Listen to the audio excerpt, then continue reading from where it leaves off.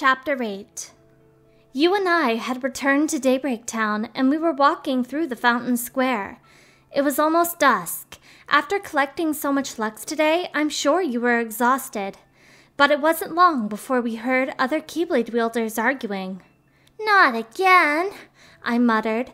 Such quarrels had become an all too common sight around town these days. You raised your head and started toward them. I could tell you wanted to break up the fight. That was just who you were. But "Don't get involved. I know it's frustrating, but you can't fix everything," I said, grabbing the hem of your shirt. You sighed, and your head drooped. "Everyone seems to have a bone to pick. I hope things don't get any worse." Suddenly, the two wielders summoned their respective Keyblades. You dashed over to them, jumped between them, and blocked both weapons just in the nick of time. "Wait! We're all on the same side!" I shouted as I hustled over too. One of them snorted at the idea, apparently ready to fight you next if he had to. He was wearing glasses and some frilly clothing. "Are we? Then why did they steal our Lux?" The other wielder, who was wearing rabbit ears and a fluffy bunny costume, shot back. "What are you talking about? We were just trying to protect the light. I'll bet good money that it's your union that's fallen into darkness. Traitors!" Despite the harsh words, both of them finally lowered their Keyblades, and they were still ready to fight again if they had to. "What did you say? How can you prove you're not the traitor?" Caught in the middle of their heated exchange, you spread your arms in an effort to prevent things from escalating. "Hold on! We're all on the same side!" I called, doing my best to calm them down too. "Why are you fighting?" Unfortunately, they weren't in the mood to listen. "Mind your own business!" The wielder in the glasses raised his Keyblade, ready to strike. "Stop it!" Someone shouted. "Thank goodness! I thought we were completely on our own here." The one coming to our rescue was Skuld. The two Keyblade wielders gave her a dubious look. "Who are you? Which union do you belong to?" asked the wielder dressed like a bunny. Did no one trust people outside their own union anymore? "It doesn't matter. Our only enemy is darkness. Our Keyblades aren't meant to harm one another." What Skuld was saying was absolutely correct. Keyblades were for eradicating darkness. The bunny wielder didn't agree. "Anyone trying to steal the light is no better than a dark monster themselves." "What?" Skuld cried, almost on cue. Other Keyblade wielders arrived, drawn to the commotion. They were furious with Skuld, even though she was the one reminding them of the truth. "Oh, why is this happening?" "The war's already begun," said the bespectacled wielder, and Skuld faltered for a moment. "That's right," one of the newcomers asserted, adding more fuel to the fire. It was Master Aced, the foreteller in the bear mask. "We can only place trust in our own unions. We cannot tell who has fallen into darkness with a mere glance. Why do you fight over Lux? Light is not proof of strength. Victory is proof of strength. And a strong union is proof of justice." "What?" Skuld shouted. I could hear her grief. Master Aced would not be dissuaded. "Do you disagree? Aren't you one of Ava's chosen wielders, one of the dandelions? You, of all people, should be able to see that she's using her special union to demonstrate her power." Disheartened, Skuld's gaze drifted downward, and you stepped forward to face the master in her place. "I don't belong to the dandelions," you told him sharply. "I'd never heard you so assertive." Aced looked over at you. "What union do you belong to?" "Anguis," you answered, and the foreteller scoffed. "Stand ready," he said with heavy finality, and a Keyblade appeared in his hand. You didn't want to fight, but Master Aced didn't care. He only closed in to take the first strike himself. "You can't do this!" I cried, but Master Aced had already made his choice. He closed the distance between you and a heartbeat and lashed out with his Keyblade. It was all you could do to stop the blow from reaching you. It was hopeless, I knew. You were a goner. You managed to buy yourself some space with a counterattack, then stepped forward and used the momentum to power an upward slash that grazed Aced's mask. Just barely. Unfortunately, your advantage only lasted for a moment, and the foreteller quickly brought down his Keyblade on you with terrifying power. You tried to block, but the force of his blow still sent you to your knees. "You are unworthy of the Keyblade." He glowered down at you. "What should I do? What can I do?" Enough, I said. Put away your keyblade. A reproachful voice rang out through the square. Ira. Master Aced whispered. We weren't out of the woods yet, I knew, but I heaved a sigh of relief anyway. Are you not a master? How could you harm one of our own? I was only testing his strength. You intended to do far worse than that. That's why I came here. Ira and Aced glared at each other angrily. The foreteller in the bear mask eventually dismissed his keyblade, and I ran over to you. It was over. Master Aced's fury had turned on Ira now. The final battle is inevitable now. Envy, Gula, Ava, and you too, Ira. Your unions were so desperate to collect more Lux than the others.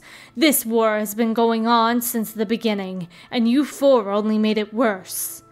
Ira remained calm, despite Aced's vehement accusations. And you intend to end the conflict by force? Aced brushed off the question and continued. The fate of the world is decided by a strong leader. It isn't Lux my union needs. We need fighters. A strong organization is essential, and only one leader is necessary to protect the balance. I'll banish the four of you and guide all the unions as one. Was there no way to get Master Aced to rethink this decision? The cold, harsh reality was setting in. We had passed the point of no return. Don't overestimate yourself, Aced, Master Ira retorted. You don't have the strength for that.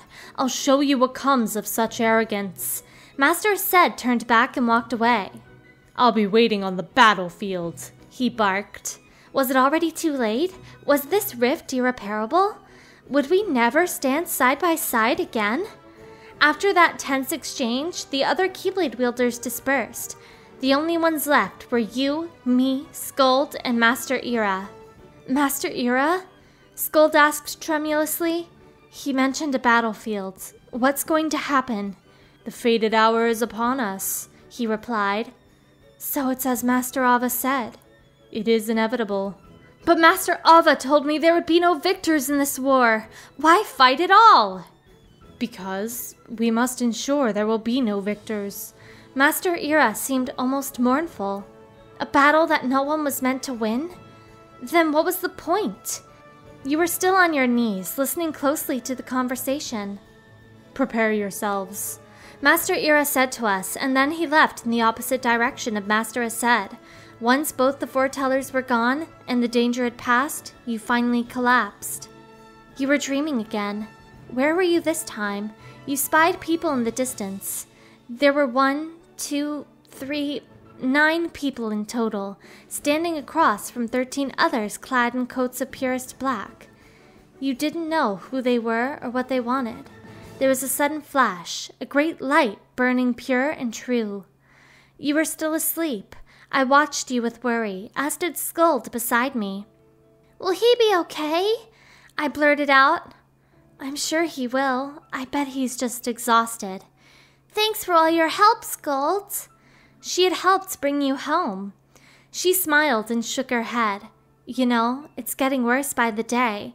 I see little standoffs everywhere. Yeah, what's going on with the masters? Well, I suppose we just saw. I hung my head. So much was happening that I didn't know. Yeah, everyone's in it for themselves now.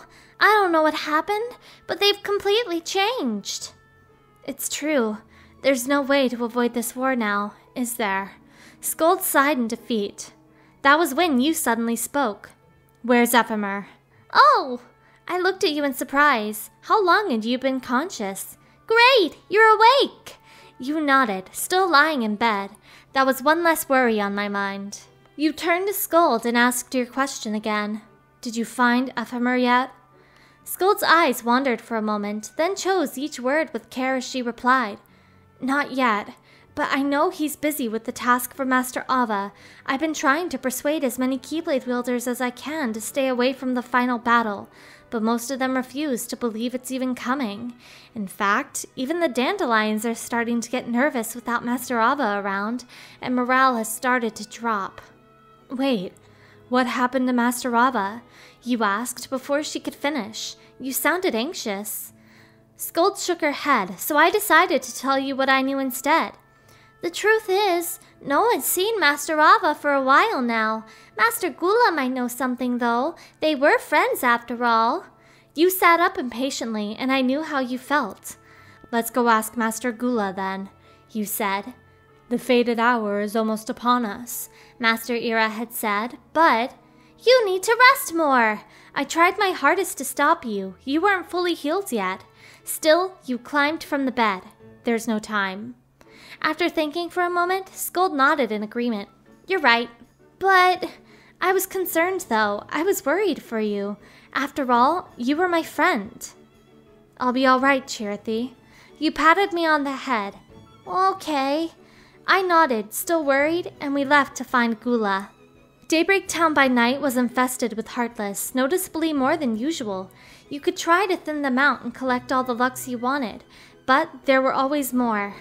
Are we in the right place? Scold asked.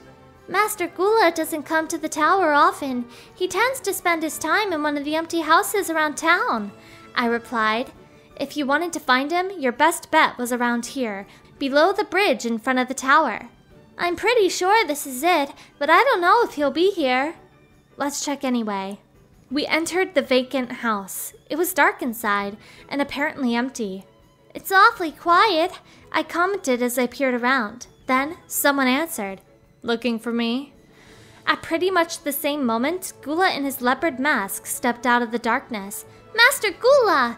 I yelped in surprise, maybe a little too loudly. I wasn't expecting it to be this easy. If you're skipping out on collecting Lux to come here, then you must be part of Ava's dandelions. Yes. Scold replied awkwardly. Are you looking for her? Gula asked, but it was clear he already knew the answer. The foretellers were so mysterious, so unknowable. It gave me chills. Scold's reply was clear and honest. We are. And what will you do if you find her? Will you ask her to change fate and avoid the war? Not even Ava can do that. Or do you want answers? Because knowledge won't help you here. He raised each point and immediately shot it down, warning us not to pursue a lost cause. Even so, Scold still looked him in the eye. I can't just sit around and wait for the end of the world. I'll save as many of my friends as I can. That's my job as a dandelion. I can certainly see why she would have chosen you. You're just like her, always doing the right thing. Gula remarked half to himself, his gaze lowering briefly. Maybe that last part was meant for Ava herself? But doing what's right isn't enough to save the world. I don't know if anything is. The only one who could do it would be the Master. The Master? Scold asked. You've heard about him from Chirithy, haven't you? The 5 foretellers were the apprentices of the Master of Masters. He's the only one who could change our fate now. No one else stands a chance. The mysterious master who created me might just be the most powerful person in this world. Gula was right. If anyone could do something about all this, it was him. Where is he? Scold asked imploringly. And there's the rub. The master just disappeared one day. Ava and I have both tried to find him, but we don't even have a clue to go on. The only one who might know where he went is Lushu. Master Lushu. I'd heard that name before. You know him? Scold asked, so I told her what I knew. The 6th apprentice. Lushu vanished not long after the master himself. Scold turned back to Master Gula. And you can't find Master Lushu either? The only way out of this was finding a way to contact the Master of Masters. Scold was trying to follow that tiny thread of hope, but Gula just snickered. Of course you would ask that. You really are like Ava. He was still laughing, but we were desperate. You mean Master Ava is... Scold finally put 2 and 2 together. The missing Master Ava was already on the hunt. Yup, she's already searching for Lushu, so she can ask him where to find the Master. Gula answered with a hint of melancholy. He then recited a passage from the book. Imbalance observed, strength misplaced, a future filled with sorrow. Words of truth misunderstood as they explore the secret of tomorrow. What was that supposed to mean? I had no idea, and Scold asked him directly. What's that? A line from the lost page. Who could it be referring to? Why do you need to know? Because this traitor put us on the course to the end of the world. Scold gasped. Imbalance observed. That had to be someone who didn't like having others acting without organization. Strength misplaced, a future filled with sorrow. Did this line suggest that the traitor cared for others, that there was a certain weakness to them? Master Gula shrugged his shoulders. I thought I knew who it was, but it didn't make a difference. In fact, I've started wondering if I was wrong the whole time. Words of truth misunderstood as they explore the secret of tomorrow. What do you think that means? What was this truth, and how would it be misunderstood? I didn't know the answer, but the stakes were high. That misunderstanding had brought us to the end of the world. There's more. Master Gula began to step away from us. With a single strike, toll the bells and herald the end, bringing war upon us as fate did intend. He recited, then sat down on a crate in a corner of the room. All of us were silent. I didn't know what to do, but there was one thing that didn't sit right with me. Should you really be sharing such an important passage from the Book of Prophecies with us? Not really, but the future's already set in stone, so I doubt it matters anymore. The foreteller said. In his mind, it was already too late. Just then, the bell tolled. Was this the signal for the final battle? See? It's beginning. Gula laughed softly, though it was hard to tell whether he was saddened or amused. The fated hour? Skuld asked. Were we too late? You should head back. Your union might be calling you soon, Master Gula said, and then disappeared. Right around then, on the outskirts of Daybreak Town, Ava stood atop a hill that almost no one ever visited. In front of her was a man in a black coat sitting on the grass, legs splayed, and observing the city. I finally found you, Lushu. Well, if it isn't Ava, replied the man called Lushu, not turning to face her. What have you been doing all this time? The foreteller asked suspiciously, stepping closer. Watching, he replied simply. That made no sense to her. What? That's my role, Lushu replied, his eyes still on the town. He had apparently come to terms with this some time ago.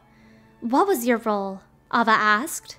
She couldn't begin to guess how the master's orders would have led him to this, but Lushu's answer was far from helpful. To watch. Huh? Just to watch. In fact, it was the same. What do you mean? He was shamelessly refusing to give a straight answer, and Ava wasn't having it.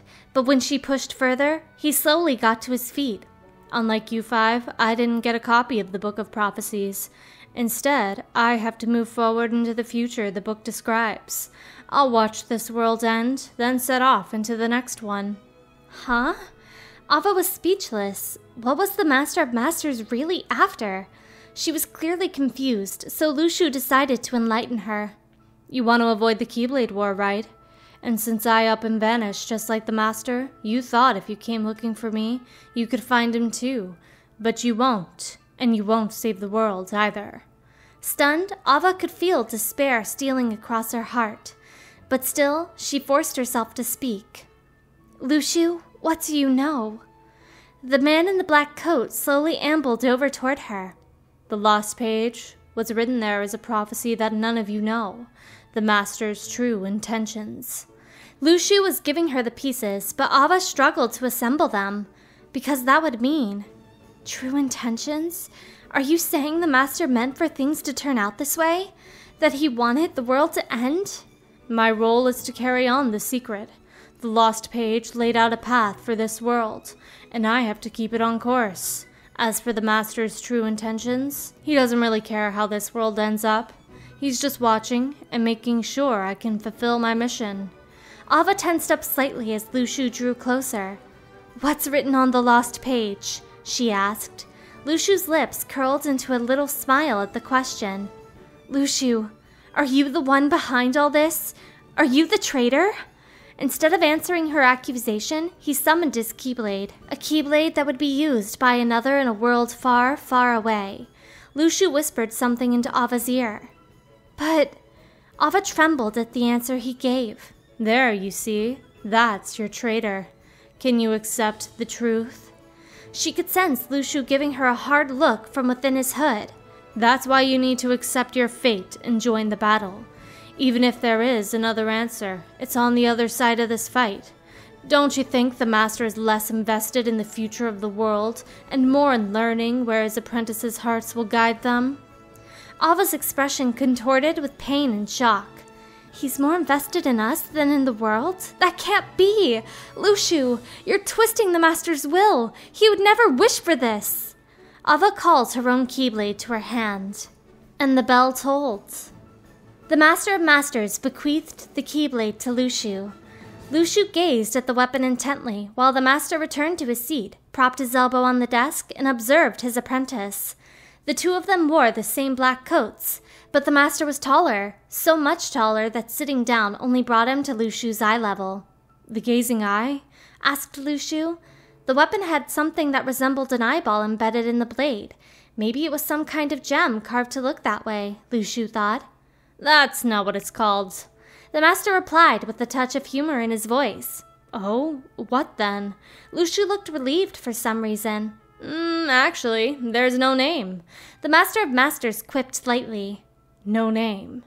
Luciu stared intently at the keyblade. Well, gazing or not, that keyblade does have an eye in it. My eye, to be exact. Luciu cringed away. Ew, he yelped. Oh, you think that's gross, do ya?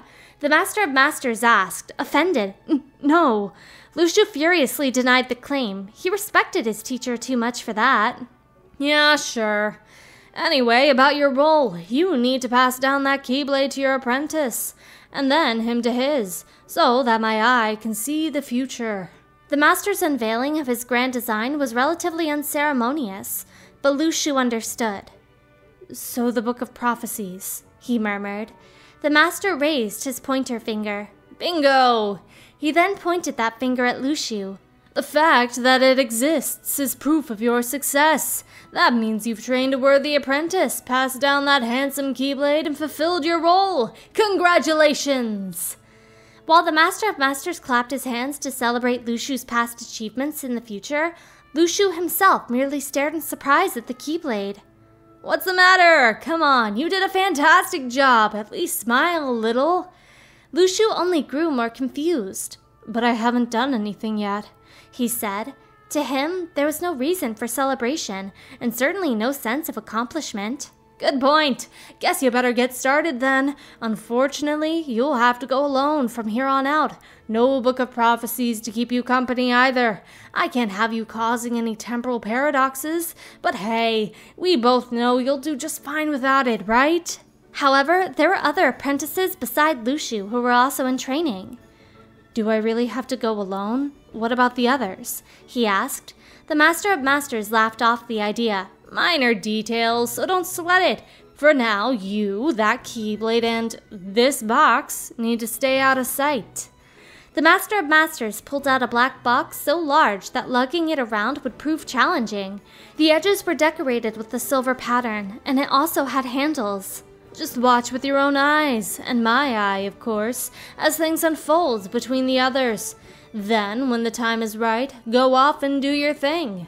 What's in it? Luciu inspected the black box, no telling what was inside this box of mysteries. The master had to have entrusted it to him for some special purpose. It's a secret, and well, you see, the thing is, you can never, ever open it. Great, now I really want to know, Luciu said back. The master seemed as light-hearted as ever, but he often joked around when he was talking about matters of grave importance. This time was no different. All right, I'll indulge you, but this secret stays between the two of us, and you have to promise never to open the box. I promise. The master leaned in toward Luciu, then whispered to his apprentice through his hood. Luciu gasped, then looked up at his teacher. But why? The master met the question with a meaningful smile. You'll see. He was back to his old tricks again, but still, why that of all things? Luciu regarded the Master of Masters, unable to conceal his bewilderment.